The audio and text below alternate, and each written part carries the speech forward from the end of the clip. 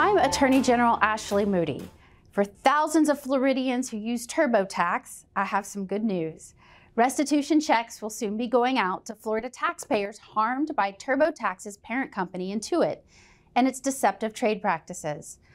Through a multi-state action against the company, our office obtained more than $10 million for Floridians who used Intuit's tax preparation products. Coming soon, eligible consumers of Intuit's TurboTax Free Edition prep service will automatically receive a direct payment. More than 350,000 Floridians will receive restitution checks as a result of this action. Our office will continue to fight against deceptive business practices to build a stronger and safer Florida.